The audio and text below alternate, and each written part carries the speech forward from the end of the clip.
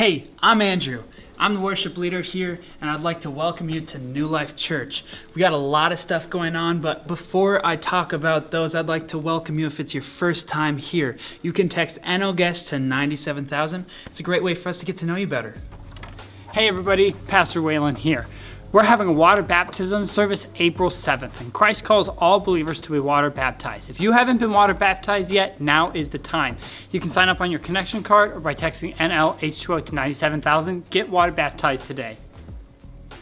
Many of you might not know that there's a 50s plus group here at New Life. Well, now you do, and they're having a game night April 9th here at New Life in the Connections area at 6:30. You can sign up on your connection card or there's more details in your bulletin. But hey, I can't wait to join them in 27 years. If you or your family is new to New Life in the last year, we are having a pie night on April 14th at 6:30 p.m. It's going to be in the community center. It's going to be such a great night. You can sign up on your connection card and we would love to have you there. Well, that about does it for NL events this week. Hey, don't forget to grab your bulletin, look at all the awesome information in there, and sign up on your connection card, fill that out, and drop it in a generosity box or an offering bucket as it passes by. But yeah, hey, so glad that you decided to join us. Hope you have a great rest of your Easter Sunday, and good luck on all the rabbit hunting. Hey, good morning, New Life, and happy Easter. We're going to continue to praise and worship God through our giving today. If it's your first time here, we don't expect anything of you. We just want you to enjoy Sunday service. But if you're here, you're a follower of Jesus, and New Life's your church home, we believe that giving and supporting the church is something God calls us to be obedient toward.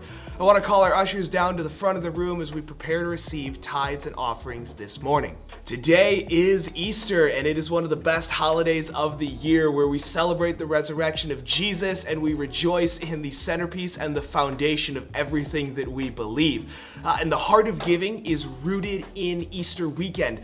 God gave everything for us because he first loved us. And part of our response to that love is to give to him and to others in return. We give to others to show them the love of God and to lead them to him. We also give to the church, meaning we give back to God as an act of devotion. It's just one of many ways that we acknowledge, God, you gave your life for me. And as a response, this is just one of many ways that I give of myself in return.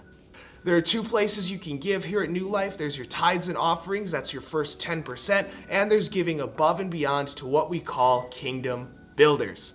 There's four ways to do that giving at New Life. There's giving online at newlife906.com, text an amount to give to 84321. You can drop an envelope with the ushers as they make their way around in just a few moments, or in any of the generosity boxes around the church, or you can give online through the Church Center app. If you haven't yet, I want to encourage you to set up online and recurring giving. It's fast, it's easy, and it's convenient.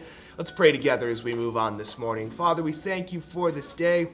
Thank you for the significance that Easter is and the blessing that this day is. And Lord, I pray that we would be moved to have hearts of generosity, not out of obligation, not out of a sense of being forced or compelled, Lord, but that we would be so glad for what you've done for us and so loving and adoring of you that it motivates us to give to others, to bless people, to be selfless in our acts of devotion to you, Lord. And so we pray that you bless this offering. May it be used for wonderful works for your kingdom, and it's in your holy, mighty, and incredible name that we pray, and all God's people said, amen. Well, once again, I want to thank you for joining us. The ushers are going to make their way around, and it's going to be an amazing, amazing Easter Sunday. Marcia Short. I've been coming to New Life Church for 22 years. I was invited by Lorraine Kranz many years ago, and after I retired out of the military, I came back here because this was home, and I came to New Life, and I've never left.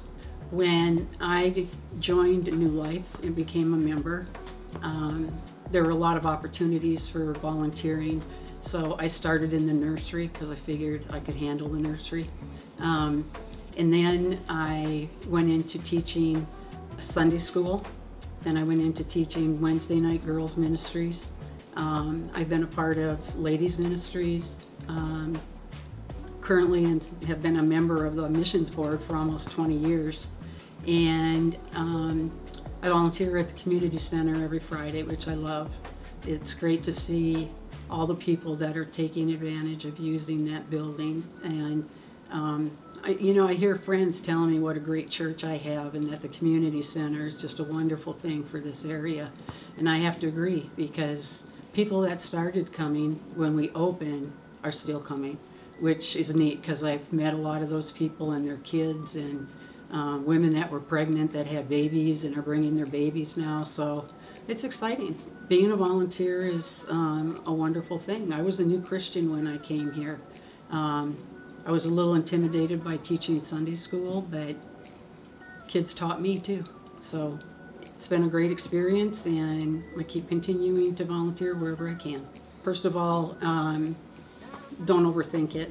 You know, if you have an opportunity to volunteer here, I was afraid. You know, like I said, I was a new Christian. I wasn't really sure what I was going to do, but God prepared that path.